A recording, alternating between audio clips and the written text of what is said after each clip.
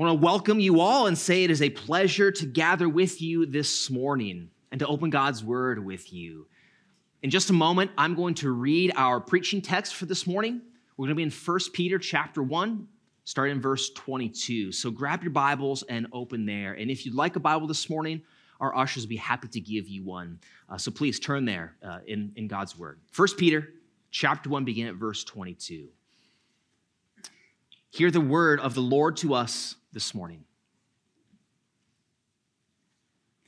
Having purified your souls by your obedience to the truth for a sincere brotherly love, love one another earnestly from a pure heart, since you've been born again, not of perishable seed, but of imperishable, through the living and abiding word of God. For all flesh is like grass, and all its glory like the flower of grass. The grass withers and the flower falls, but the word of the Lord remains forever. And this word is the good news that was preached to you. So put away all malice and all deceit and hypocrisy and envy and all slander. Like newborn infants, long for pure spiritual milk, that by it you may grow up into salvation, if indeed you have tasted that the Lord is good. He who has ears to hear, let him hear. Now, as we begin this morning, I have a question for you. Have you ever done something to try to prove to yourself what kind of power you actually have? Like for example here, you ever tried to jump off something really high or jump really high to see if you could defy gravity? Okay, it's kind of silly. Ever dove down underwater really, really deep and stayed under a really long time to see if you could, in fact, breathe underwater? Okay, those are silly things, but I've done some silly things like that in my life. A little embarrassing story for you from Sean's life here. When I was in college, during my time in school, I was falling more and more in love with Jesus. Right? I was serving, I was studying the Word, I was filling my mind with all kinds of great teachings, and I was enthralled by what I saw Jesus doing in Scripture, by who it was revealing him to be. And I remember thinking about the story of Jesus when he calms the storm. I'm sure you know it well. In the Gospels, there's this story where the disciples are out on the Sea of Galilee. These professional fishermen who probably spent their entire lives out on the water, and a great storm comes up. And the wind is blowing and howling, and the waves are crashing in the boat, and these professional fishermen think, we're gonna die, we're drowning here. And so they wake Jesus up, who's asleep in the boat. And what does Jesus do? He calms the storm. He says, peace, be still. You know what happens next? The Bible tells us the wind ceased and there was a great calm. The word of the Lord is powerful, isn't it? So here I am reading these stories, and I remember one day in college when a big storm blew through. The wind was howling, the rain was pouring, so I went out on the bluff at my school overlooking the Willamette River, and I yelled and shouted at that storm, peace, be still. You know what happened next? You can tell by your laughter, you know. Nothing happened, right? Surprise, surprise. Nothing happened. The wind raged and the rain came down and the storm went on. And that should be no surprise because the words of Sean are not the words of God. And yet my young heart was filled with such joy as I considered the greatness and the power of the word of the Lord. Think about the power of the word of God. Through the word, God created all things. The Bible tells us in the beginning, God spoke and things came to be. Through the word, God sustains all things. Hebrews 1 tells us he upholds the universe by the word of his power. Through the word, God gives faith. Romans 10, faith comes by hearing, and hearing through the word of Christ. Through the word, God guides us. The psalmist says, thy word is a lamp unto my feet and a light unto my path. Through the word, God gives eternal life. There's a story in John chapter 6. These people, these disciples are abandoning Jesus, and he turns to his disciples and says, what about you guys? And Peter says, Lord, to whom shall we go? You have the words of eternal life. And it is through the word of God that we are born again.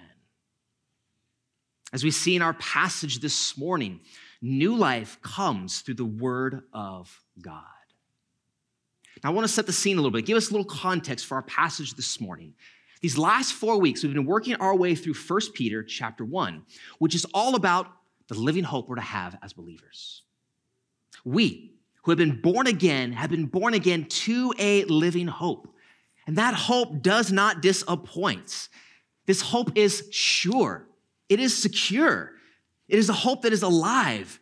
It is a confident expectation for all the promises of God to come true because they're rooted in who God is and what God has done. We've been given this new life. We've been given a living hope. And because we have new life, Peter says we are to live differently than the rest of the world. We saw this last week. Last week, we saw that we are to live holy as we set our hope fully on the grace of God. We have holy minds, holy lives because of our holy Savior. Last week, Peter reminded us that hope and holiness are linked together because of what Christ has done for us. And this morning, Peter just continues on to tell us what this new life in Christ is supposed to look like. What he tells us is that new life through the word, it loves. And new life through the word endures. And new life through the word, it grows. It loves, it endures, it grows. And this is what I think the Holy Spirit wants us to see this morning as we come to this text. But before we get to how we are to live in love and enduring and in growth, I want us to see where new life comes from because Peter tells us something incredible in this passage. As important as the commands are to how we're supposed to live, they're always grounded in the realities of what God has done. The imperatives of Scripture, they always flow out of the indicative truths that are there. And if we get that backwards, we blow the gospel. We distort the grace. We do not understand rightly what God has done if we get that backwards. Our righteous living is always to be motivated by God's saving work first. And so Peter grounds these commands for living holy, the commands we'll see this morning in our text, in the reality that we have been born again through the word of God. This is what he tells us in verses 22 and 23. Look there with me. Let me show you what Peter means. Verses 22 and 23 of chapter 1, Peter says this, having purified your souls by your obedience to the truth for a sincere brotherly love, here's the command. Love one another earnestly from a pure heart. But then the reason, since you have been born again, not of perishable seed, but of imperishable, through the living and abiding word of God. So note that command, to love. We'll come back to that in a few minutes. But what is that command rooted in? Do you see it in our text? Why are we to love? Because of the reality of verse 23. Since you have been born again. Love. But why? Because you've been born again. Or to say it another way, because we have been born again, then we are to love. And this is the pattern of biblical Christianity. The indicatives, the truth claims about who God is and what he has done, they always precede the imperatives, those commands that Scripture gives us. And therefore, our obedience to these commands is always in response to what God has done. We're always answering back to God. And this is grace for us, friends. Grace is the reality of what God has done outside of us, and even in spite of us at times. It's the reality of God's favor despite human demerits. But if we get that backwards and think that God responds to our obedience, then we have absolutely destroyed grace and have lost the essence of Christianity. Grace always comes first. Then obedience follows. So since we have been born again, we are to love. But now here comes the question. If we have been born again, where does this new life come from? And Peter tells us it comes through the very word of God. Look closely at verse 23. He says, you have been born again, not of perishable seed, but of imperishable, through the living and abiding word of God. Do you see that there? It is through the word that we are born again. New life comes through the word. Now, there's an interesting contrast that is set up here in 1 Peter chapter 1.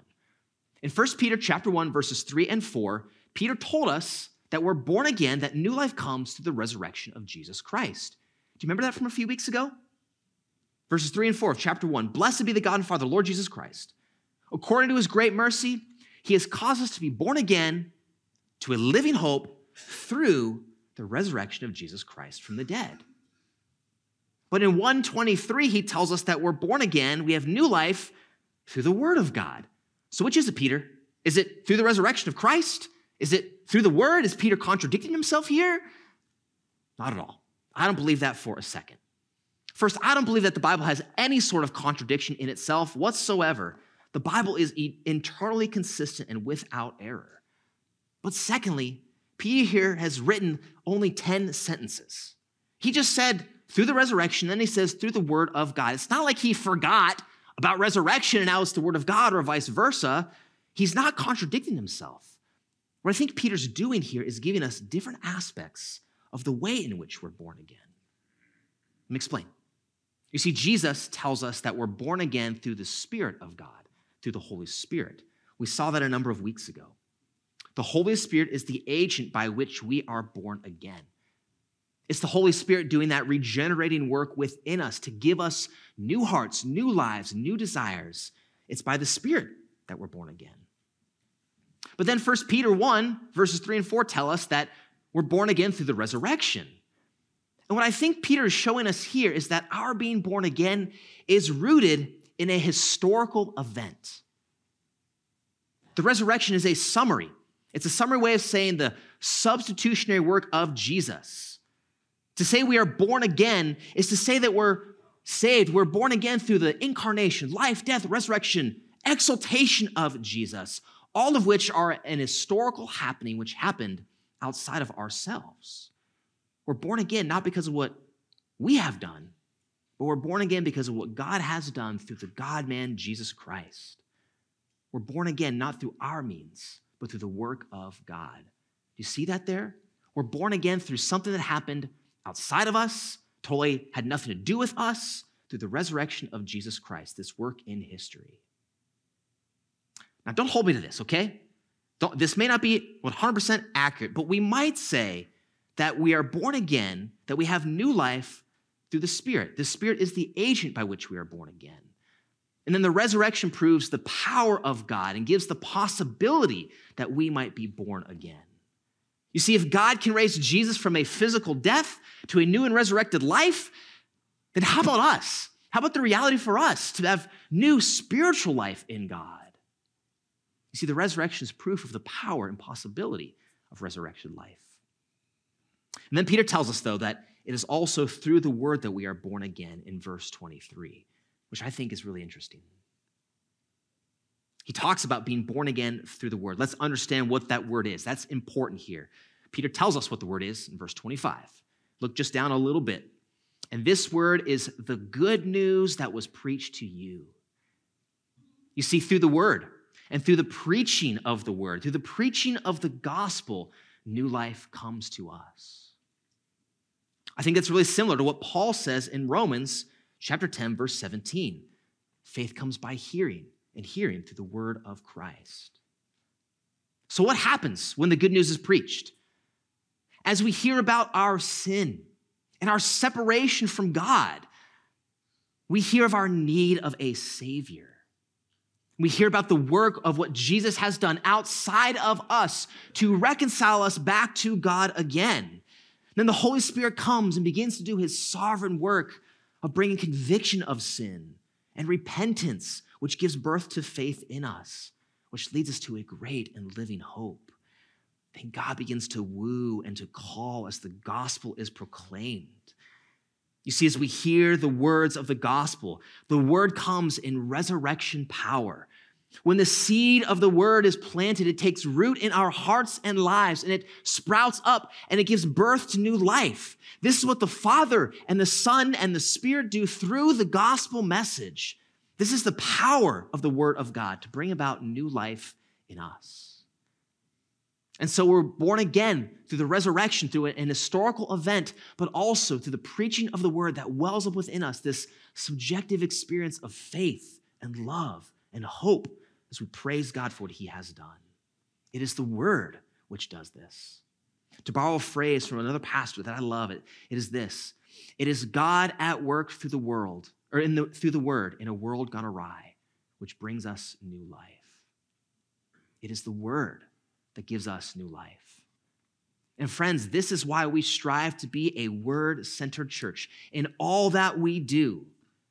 In all of our ministry endeavors, from Sunday morning gatherings to how we do music, to our children's ministry downstairs, to our men's and women's events and our life groups, all that we do, we long to have the good news of the word at the center of it all. That's because there's only one word that can give us life. That's the word of God. Truly, Jesus has the words of life, as Peter affirms.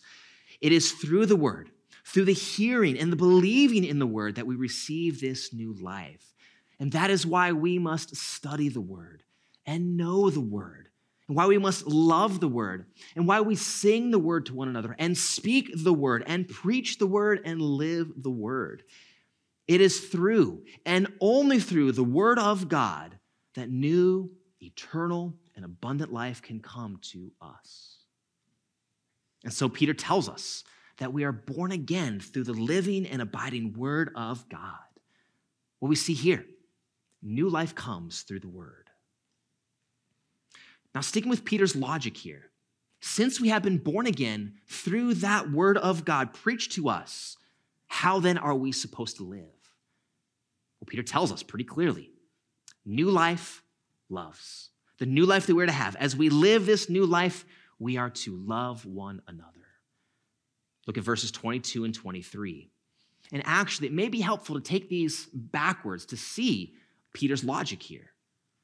Read this backwards here.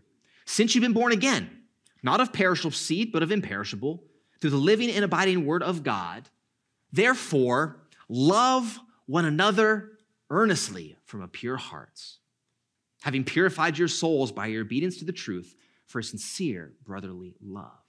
You see the logic? Since we've been born again, love earnestly. Or as Peter said, having purified your souls to your obedience to the truth for sincere and brotherly love, love one another earnestly from a pure heart, since you've been born again. You see, new life loves. Because we've been born again, we are to love earnestly from a pure heart with a sincere brotherly love. In fact, Peter gives us two reasons why we are to love. The first we've already seen. It's because we've been born again. That's why we are to love. But the other reason that Peter gives us is at the beginning of verse 22. Our souls have been purified for this very purpose. Having purified your souls by your obedience to the truth for a sincere and brotherly love. That for is key there. It tells us the reason.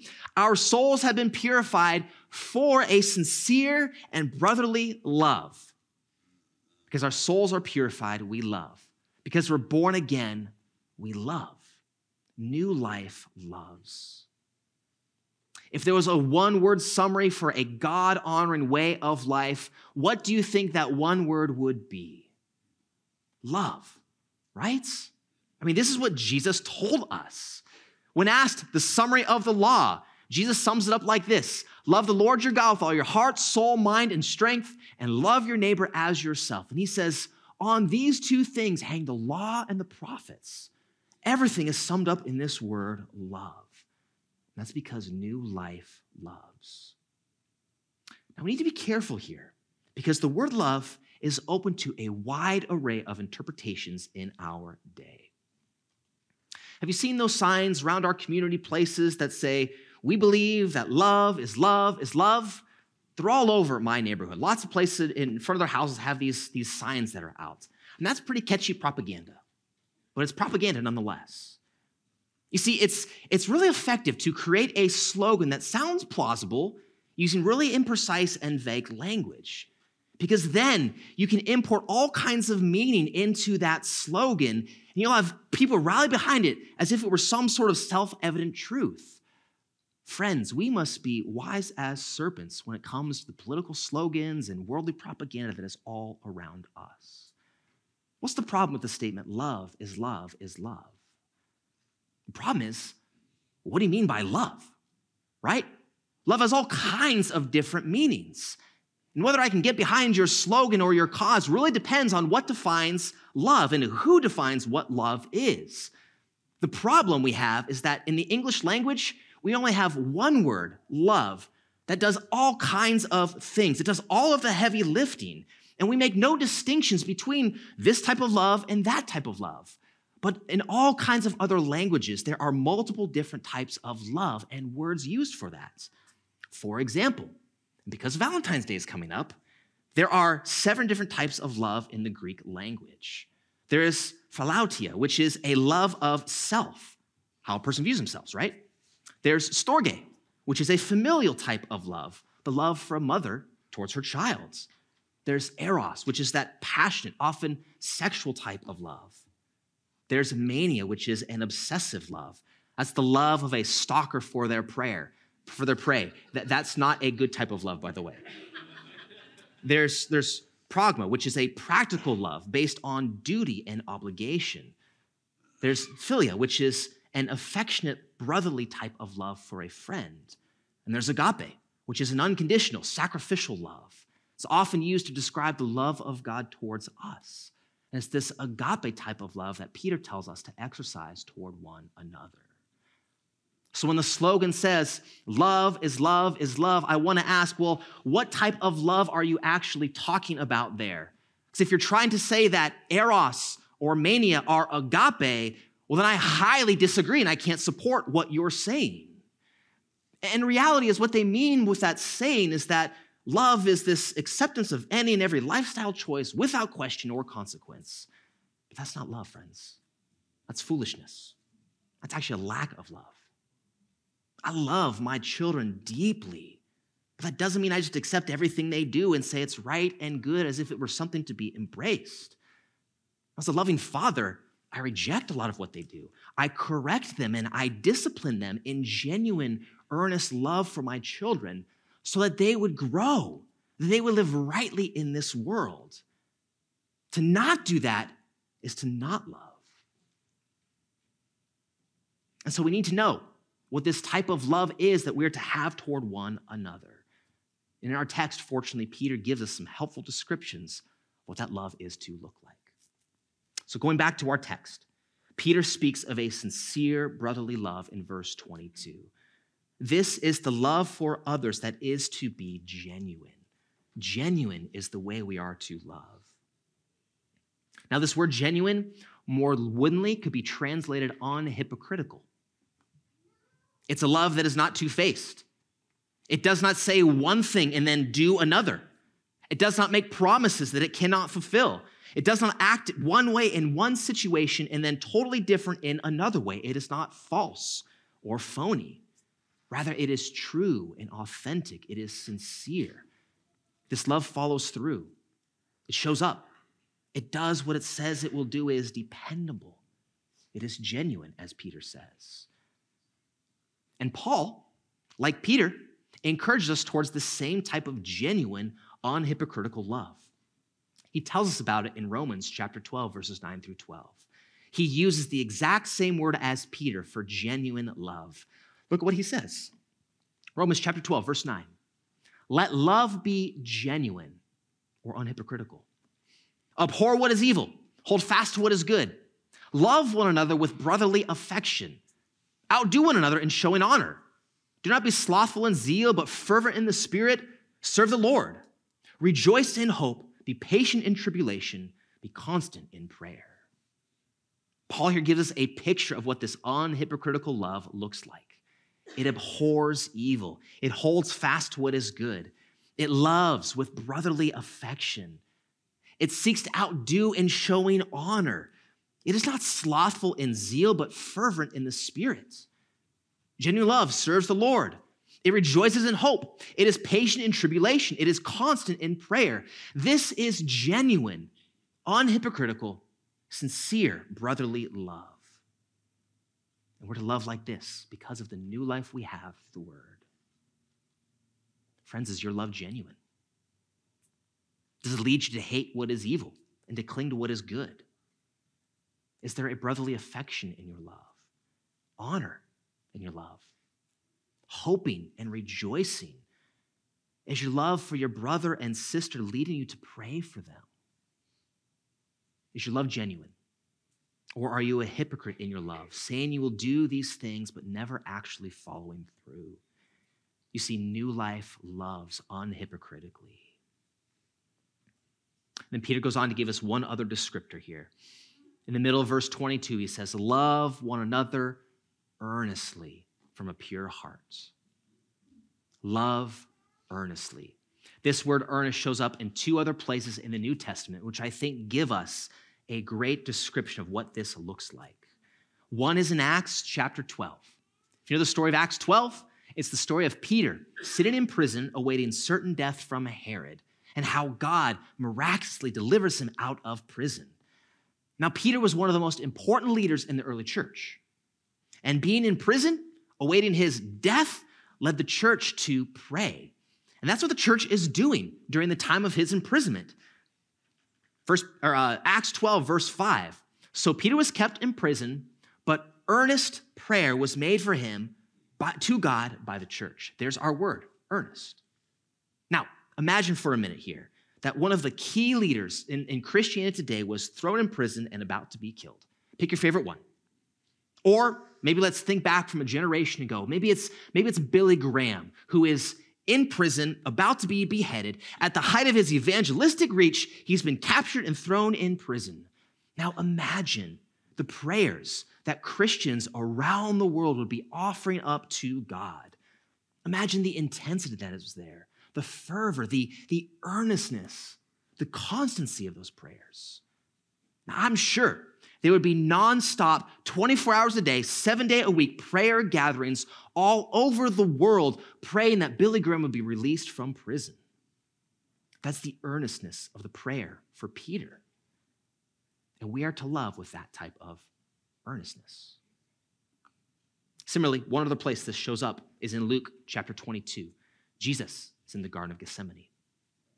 Luke records, and being in agony, Jesus prayed more earnestly, and his sweat became like drops of blood falling to the ground. His agony was so great, his prayer so earnest.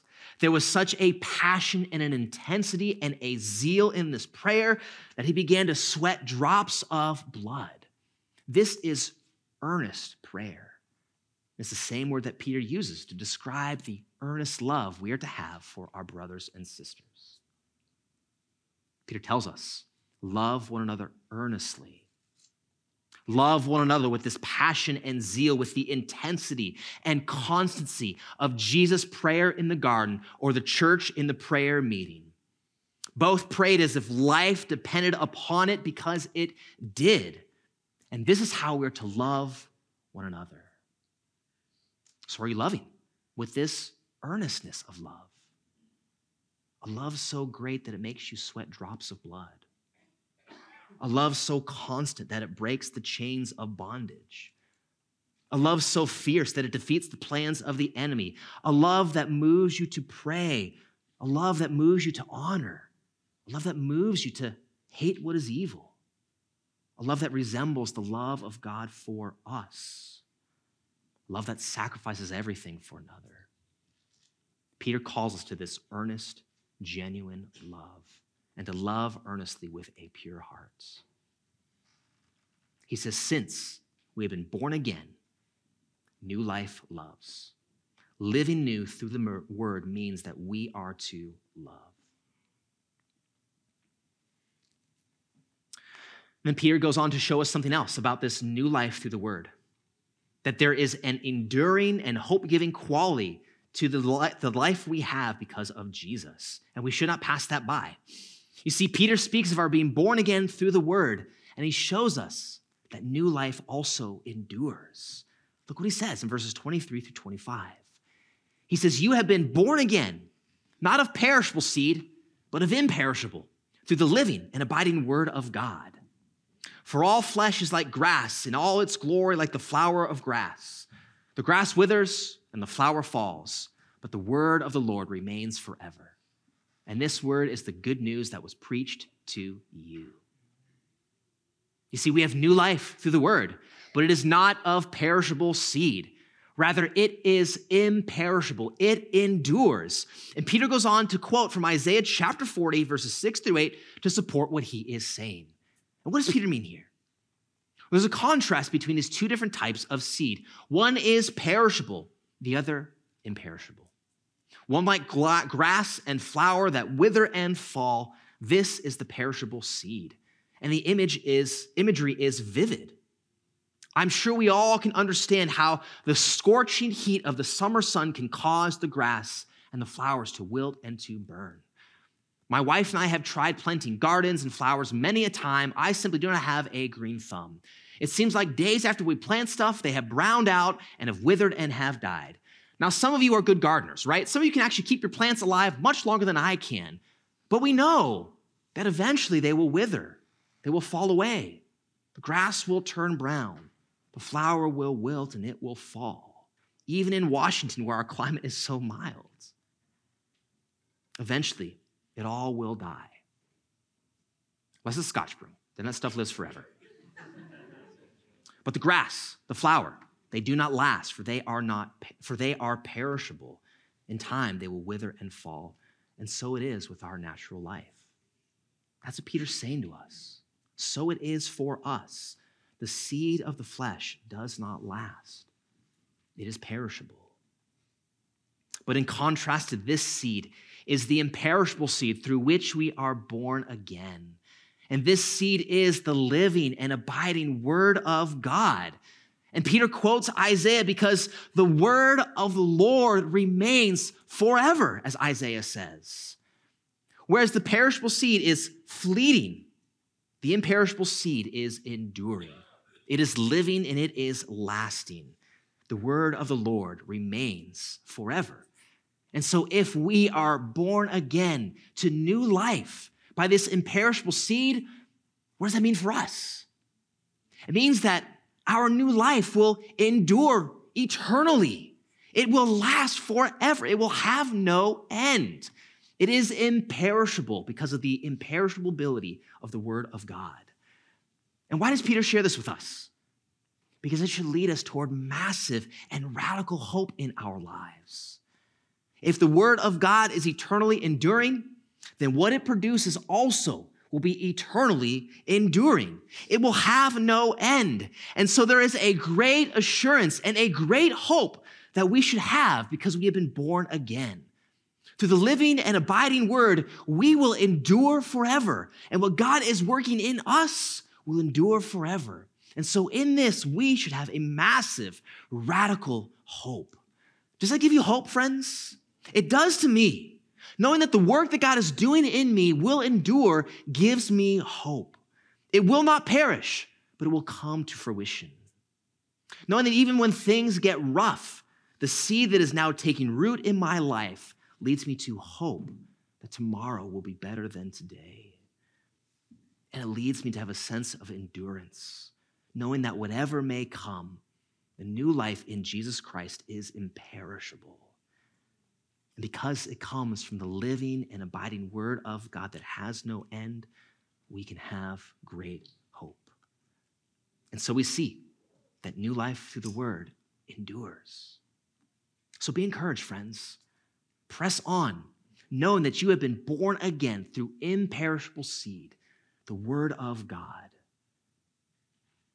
And that same enduring word which gives life to us is still at work within us. And so we see, new life loves and new life endures.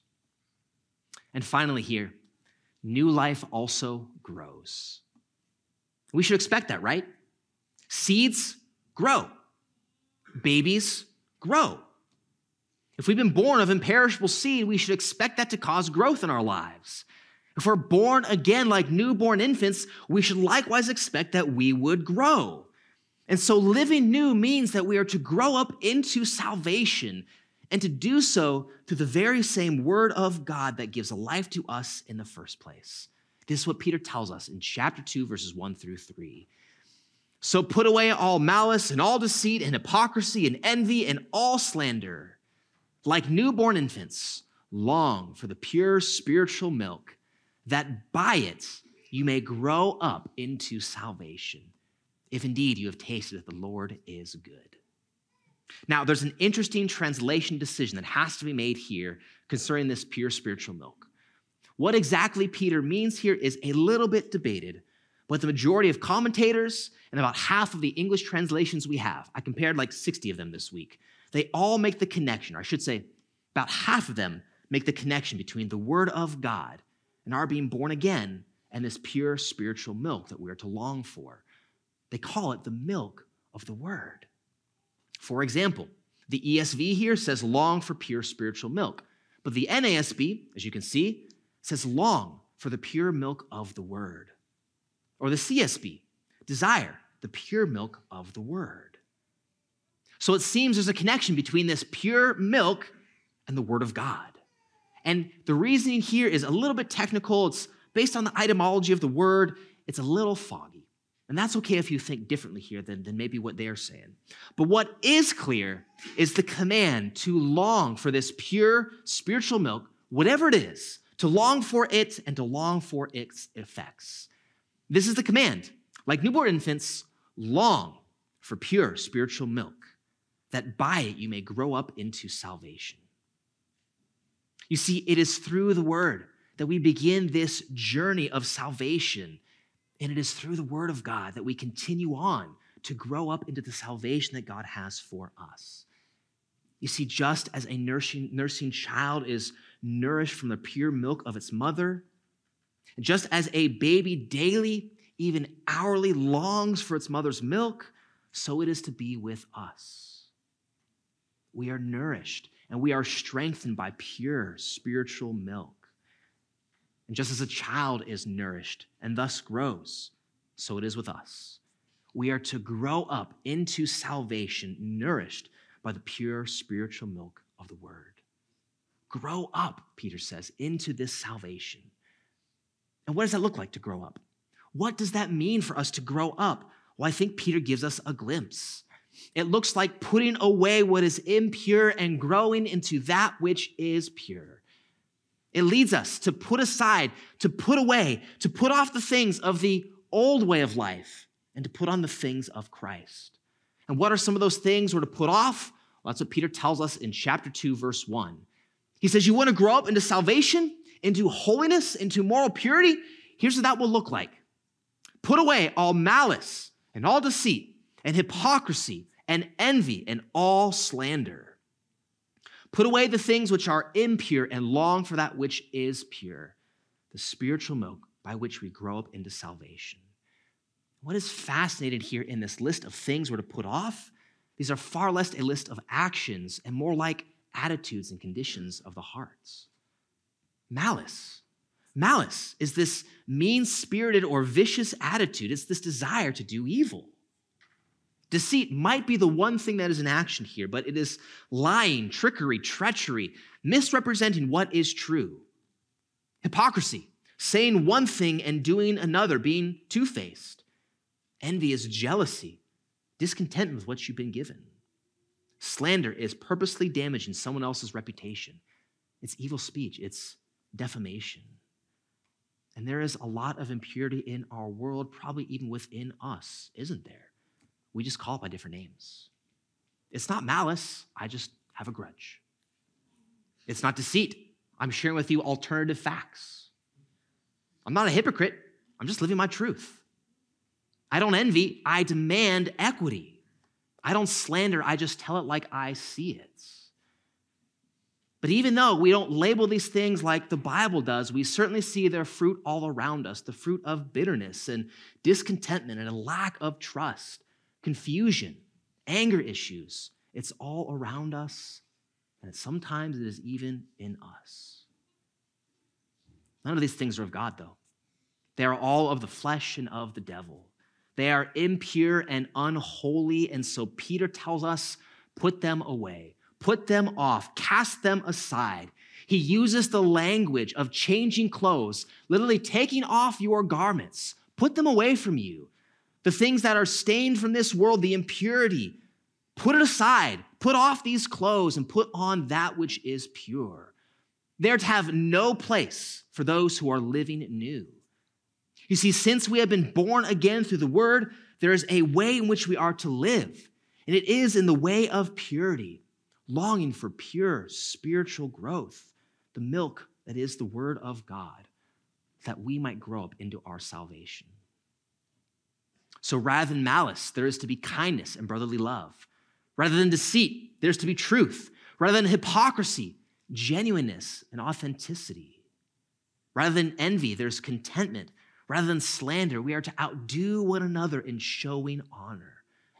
We are to abhor what is evil and cling to what is good, to put off the old and put on the new, to put away what is impure and to long for that which is pure.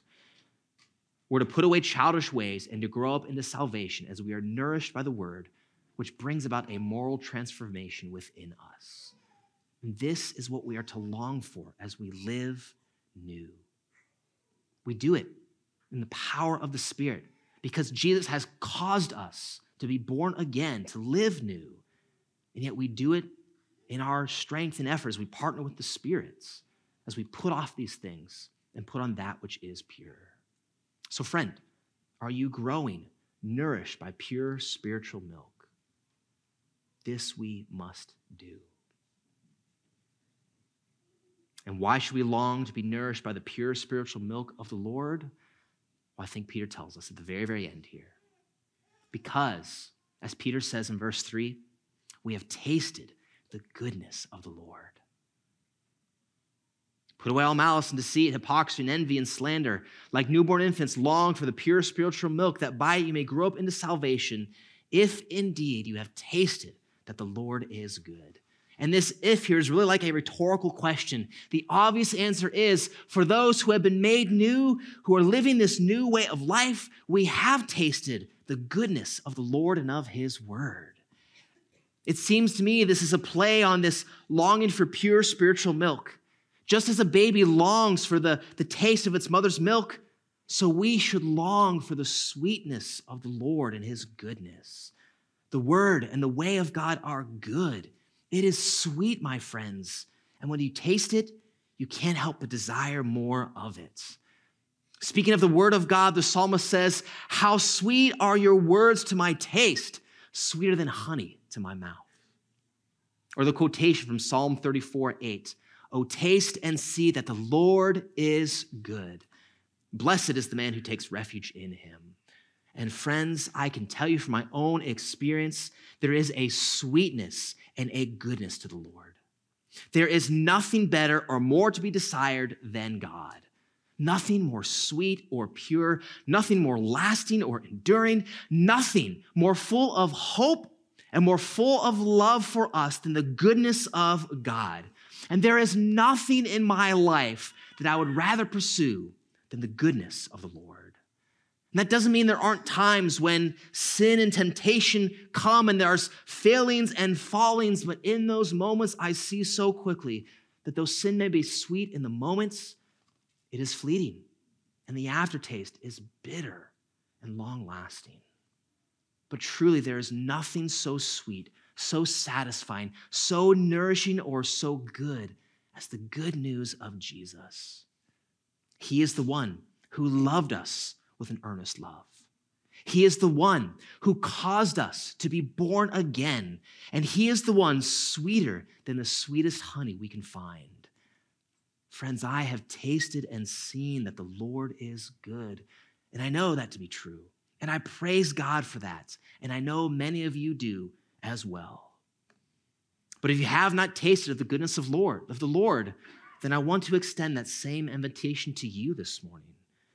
David says, "Oh, taste and see that the Lord is good." And so come and taste the goodness of living new through the word. Come and taste the blessedness of the gospel. Come and know the love of God for you. Come and taste and grow up into the salvation that is awaiting for you. Come and receive the new life, a life of earnest love, a life that will endure eternally, a life full of knowing the goodness of God. Taste and see that Christ, the Lord, that he is good. Friends, there is a beauty of living new.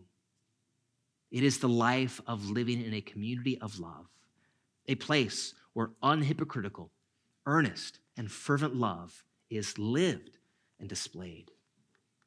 Living new is living a life of everlasting endurance, birth from seed which will not perish. Living new is a life of purity and growth, of spiritual nourishment, of drinking in the pure spiritual milk of the word. And living new is a life of the sweetness and the goodness of the Lord. You see, we have been born again to a living hope, and living new is that living hope. And we've been born again to living holy. Living new is that holiness. And so, friends, let us continue to taste the goodness of living new. It is the life of earnest love, of enduring power, and of spiritual growth and purity. And this comes through the living and abiding word of God. And so through the word, may we love earnestly, may we endure eternally, and may we grow spiritually since we have been born again. May we be a people who are living new. Let's pray. Oh, gracious Lord, we are ever thankful for your word, that through it we might receive this new life. Father, we have been born again to a living hope through the resurrection of Jesus and to the living and abiding word which lasts forever. And so, God, as the word has gone forth in our midst, I pray that it would have its effect upon us. Let it take roots in our hearts and in our lives, that we might receive life. And we pray for any who are here who may not know the beauty and the wonder of the gospel, that imperishable seed would be planted and it would grow. And we pray that we would not walk in impurity, but would long for pure spiritual milk, and that all might receive this salvation. And so we pray that we would taste and see of your goodness and be drawn into your kingdom. And Father, we also pray for all of us who've been born again, that likewise the word would plant deeper roots and cause greater growth in us. Give us all a desire for more of the word and a desire to live according to it. And cause us to be a people who love earnestly and who grow into the image of Christ. Cause us to live new as you have called us. We ask it in Jesus' name. Amen.